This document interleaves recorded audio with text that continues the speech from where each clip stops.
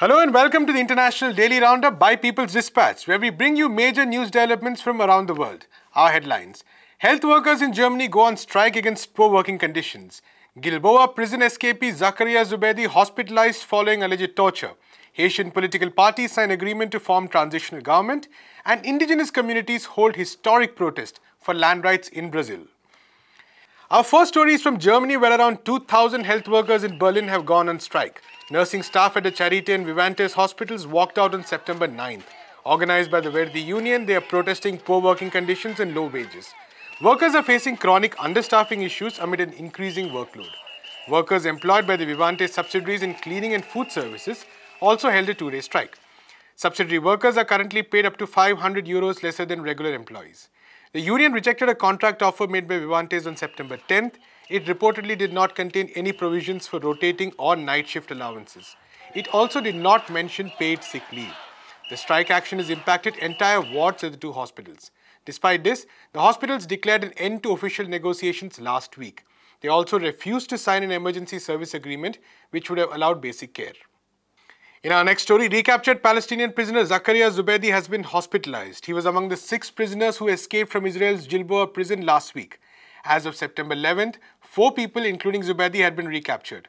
The Palestinian Detainees Affairs Commission stated that Zubeidi was severely beaten.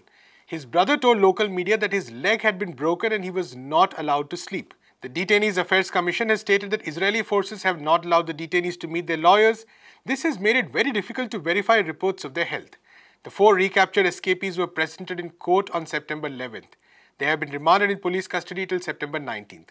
They are now facing additional charges, including planning an armed attack. Meanwhile, 2 escapees, Ayman Kamamji and Mondale Nafat, have managed to evade arrest. However, Kamamji's brother and cousin were arrested and questioned by Israeli forces on September 13th. Israel has arrested at least 7 other relatives of escapees so far. We go to Haiti, where major political forces have agreed to form a transitional government. Presidential and legislative elections will be held in 2022 along with a constitutional referendum. Around 20 political parties and organizations have signed the proposal by de facto head of state Ariel Henry. The agreement will eliminate the position of transitional president. Henry will lead the unity government as acting prime minister with a new council of ministers. A 33-member constituent assembly will also be set up to draft a new constitution. The members will be appointed by state institutions and civil society organizations. Opposition forces have stated that the negotiations have allowed for the release of political prisoners.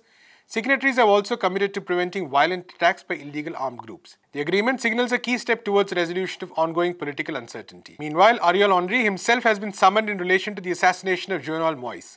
According to the prosecution, he spoke with one of the main suspects at his private residence on July 7th.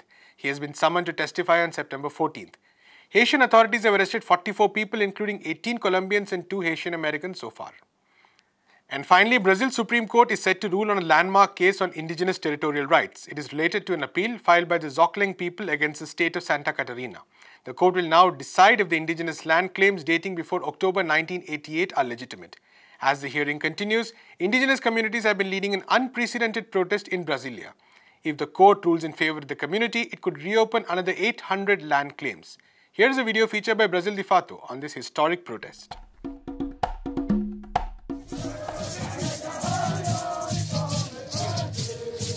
To defend the life and legacy of the native peoples, more than 6,000 indigenous people have occupied Brasilia, Brazil's capital city, since August 15th this year. We are fighting against any suppression of the rights of indigenous peoples, rights that we conquered historically. Our story does not start now. Our story has more than 521 years. This is the largest mobilization in the history of the indigenous movement in Brazil. They have representatives of 173 ethnic groups protesting against the Jair Bolsonaro government and the anti-indigenous agenda underway in the legislative. The attention turned to the ruling of the so-called time frame limitation thesis, which is on the agenda of the Supreme Court and will define the future of the indigenous lands demarcation in the country. Thousands of indigenous people camped in the Three Powers Square. Using the power of songs, prayers, and candles, they make daily vigils in front of the Supreme Court. Demarcação! Já! Demarcação! Já! Demarcação! Já! Povo unido! In practice, the time frame limitation thesis is used by agribusinesses representatives to review the demarcation of the indigenous lands and make it impossible. According to the measure created in the government of Michel Temer, the demarcation of land can only happen if indigenous peoples prove that they occupy the area before or in the exact day of the Constitution's enactment on October 5, 1988. The process, that is being considered once more by the ministers, concerns the possession of the territory of the Xoclang people from Santa Catarina state. It will serve as a basis to judge all similar cases. In all, 310 indigenous lands demarcation processes are stopped, according to the Indigenous Missionary Council. This bill will destroy our territories, our rivers. It will end our mother nature, the Amazon rainforest, and your lives, the lives of non-indigenous people. The campaign Fighting for Life and the intense schedule of activities in Brasilia are organized by the Articulation of Indigenous Peoples of Brazil with the grassroots indigenous organizations.